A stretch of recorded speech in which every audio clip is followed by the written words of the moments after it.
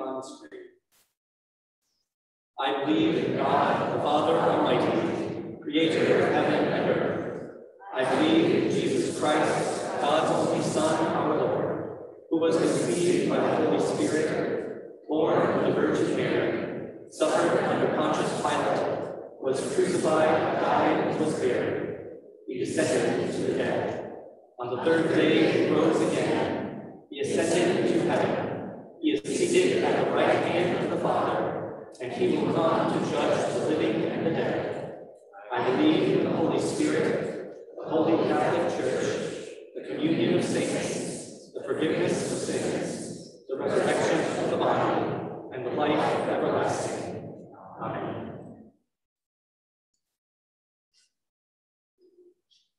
Please be seated for prayers.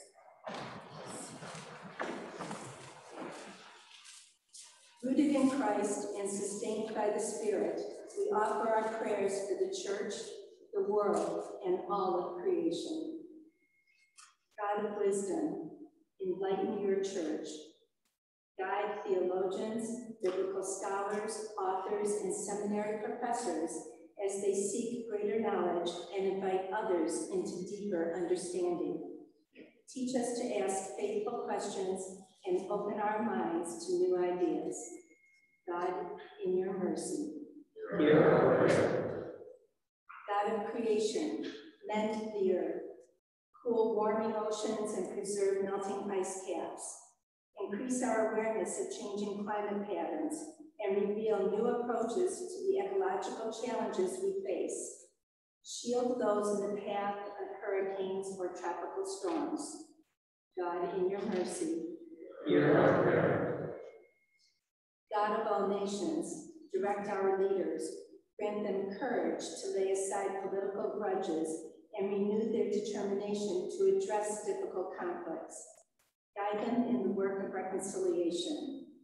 God, in your mercy, Hear our prayer. God of compassion, tend to the wounded. Rescue those tormented by mental illness or mired in addiction. Ease the anxiety of those struggling with dementia. Come quickly to help all who are grieving and all who suffer, especially those we name aloud now or in the silence of our hearts. For what else do the people of God pray today?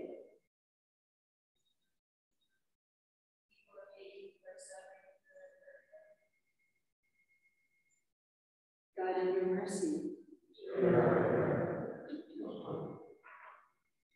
For those still affected by power outages in recent days, and for the line workers who are working long hours to restore power for those who need it.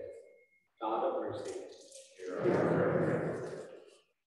For the leaders of the congregation and the interview teams, pray that you will send a blessing on our search for candidates for music ministers and nurse administrators, that we trust that you are guiding the process and that you have a plan for us.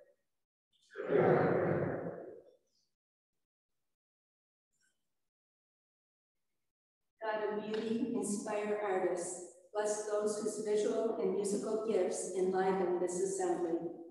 Bless the creative work of poets, hymn writers, composers, painters, sculptors, and others who enrich our worship and daily life. God, in your mercy, Hear our prayer. God of resurrection, bring us to new life. Give us the living bread from heaven through which we abide in your love, and on the last day, raise us with Mary, the mother of Jesus, and all the saints to eternal life. God, in your mercy, Hear our prayer. We lift these and all our prayers to you, O God, confident in the promise of your saving love, through Jesus Christ our Lord. Amen. Dear friends, the peace of Christ be with you always. And also with you. I invite you to take a moment to share a sign of peace with those around you.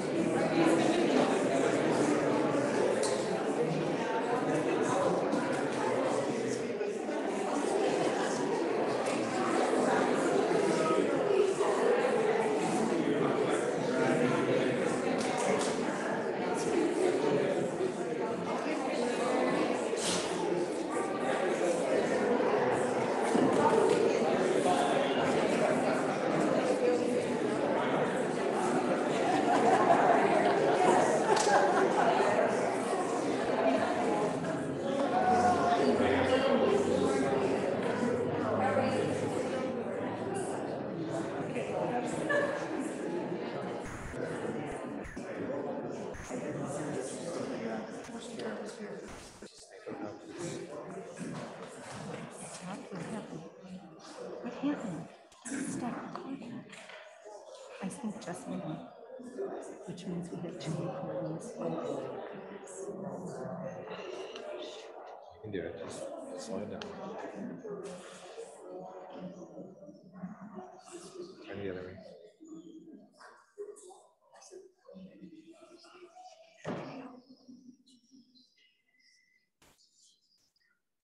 Back for the first time since 2020, it's the Trinity Bell.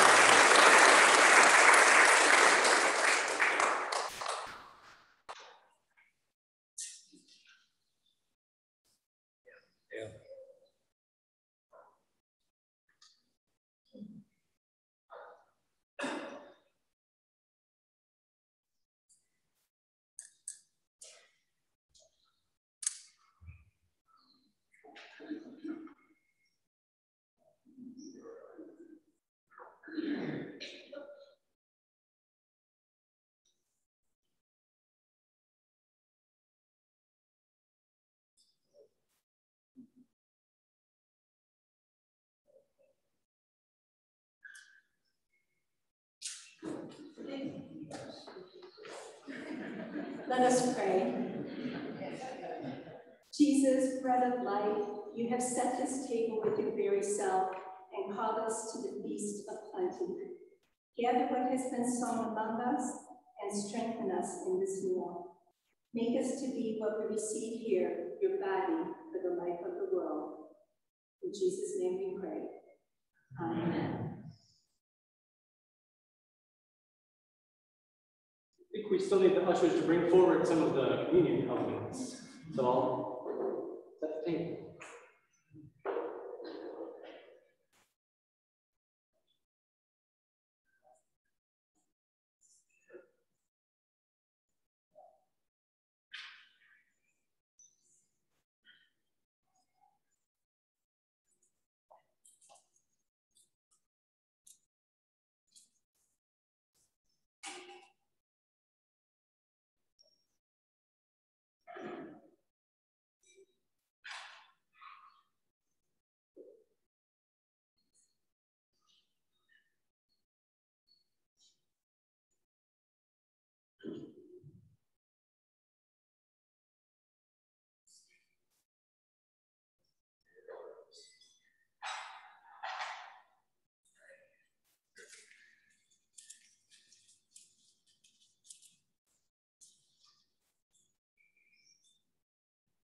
I invite you to stand as you are able for the meal.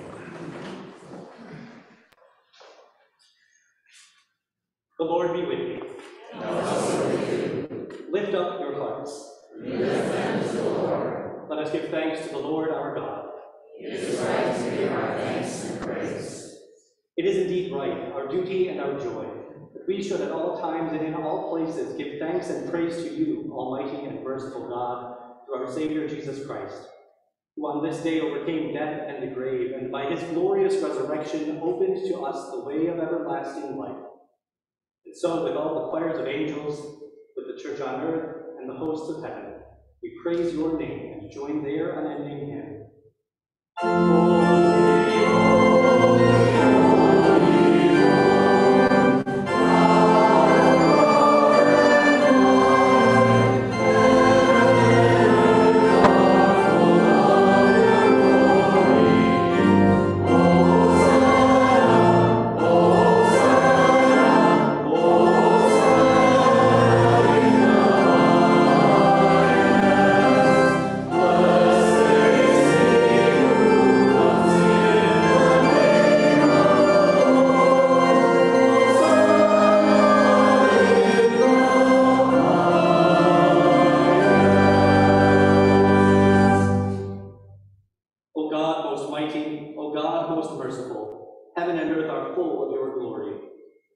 We thank you and praise you, for you have satisfied the hunger of your people in every age.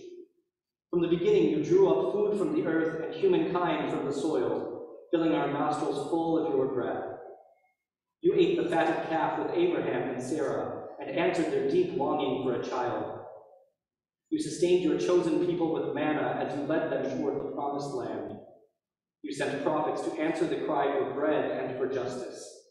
And in the fullness of time, you sent your own Son, Jesus Christ, the bread of heaven, who in the night in which he was betrayed took bread, gave thanks, broke it, gave it to his disciples, saying, "Take and eat. This is my body given for you. Do this for the remembrance of me."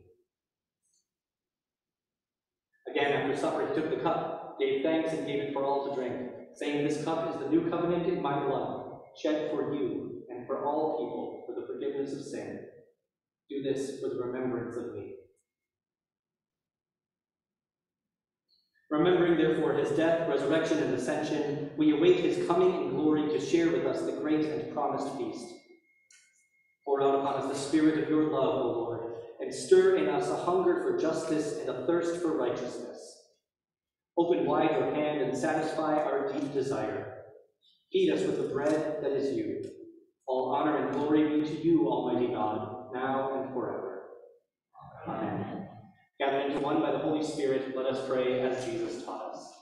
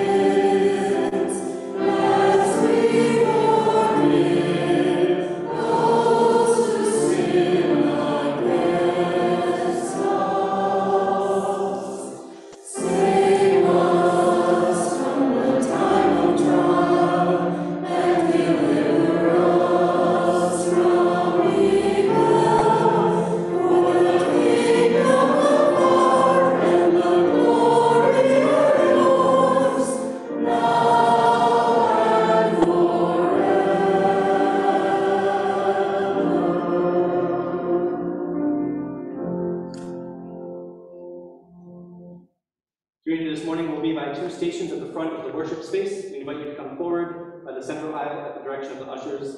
Pick up an empty glass on your way up to the front. Then receive a piece of bread and an individual cup of red wine or white grape juice. Place your empty glasses in the trays at the head of the side aisle and return to your seats by the side aisle. All baptized Christians who believe that Christ's body and blood are present for them in these gifts are welcome to receive them. That includes children who have been instructed in the meaning of the sacrament. These are the gifts of God for the people of God. Christ has set the table with more than enough for all. Come to the banquet, for all is now ready. I invite you to be seated.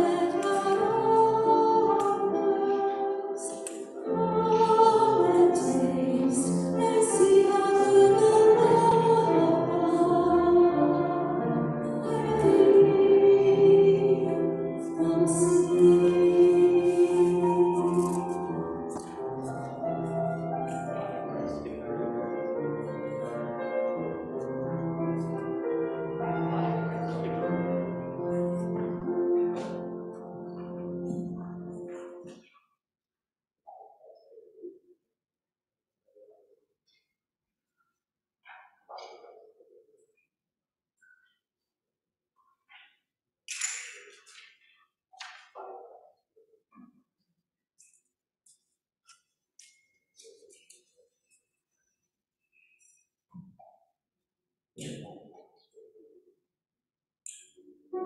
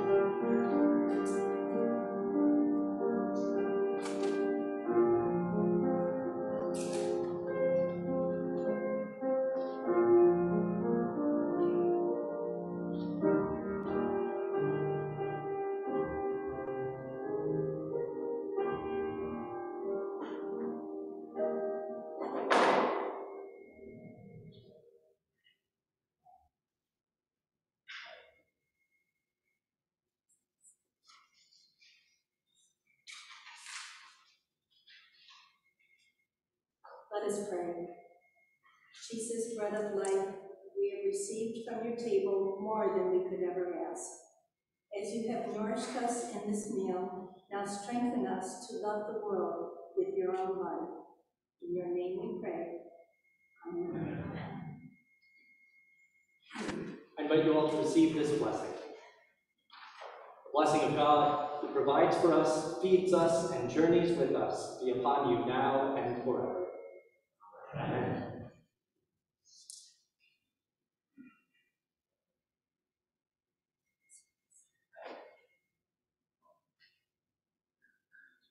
I'll start with a couple announcements. Debbie mentioned during the prayers that we are still interviewing for 2 staff positions. If you've read this week's announcements, then you know that we have made one appointment to our staff. Alyssa Hoffman is joining us as our Minister of Communications, and she's going to be primarily responsible for our digital media and newsletters and things like that. So things that go out to you in the congregation and also helping us expand our outreach, particularly in the digital space, so that more people can be touched by the ministry of Holy Trinity and feel like they're a part of our community, even if they're participating from a distance. Alyssa will be in the office Wednesday for her first day, and we hope that you'll welcome her if you have a chance to see her around. The other 2 positions are still in process. We're feeling cautiously optimistic, but we're not ready to make any announcements yet. So thank you all for your prayers as we go through that process. Any other announcements? Yes, this Saturday, the 21st. Please join us here at 9 a.m. Can you not hear me? Hello? Really? Okay. 9 a.m. this Saturday, the 21st, we have a work day here. Not just for the kids, but for everyone. So please come, because many hands make light work and shouldn't take us too long. I think Debbie's got something for us. Oh, well, you're walking like you do. I don't know what it is, though. Oh, yes, okay. No, go ahead. You're already most of the way there. I just wanted to let you know that there was a letter that went out this week from myself and Pastor. Council is continuously reviewing the mask policy and the status of COVID in the area. Right now, we're not making any changes in our mask policy. You do not, masks are optional if you're completely vaccinated. We do recommend that you wear them while you're singing, and masks are for the purpose of protecting your neighbors. So I just want you guys all to think about that and make decisions as you see fit for your own health and for the health and safety of your neighbors and fellow congregations. Thank you, Debbie. Any other announcements? And if you didn't see that note, let Dale know. She'll get you there. This is a quickie. Mark your calendars. October 10th is Crop Walk. You'll all be hearing from us. Crop Walk, October 10th. Peggy's going to be on us to participate and sponsor walkers and runners and whoever else wants to do anything related to that. Thank you, Peggy. Basically, I want your money. Well, she wants your money. Okay. Anyone else? Okay. Seeing no other announcements, our sending hymn is Give Thanks, and I believe the words will be on the screen.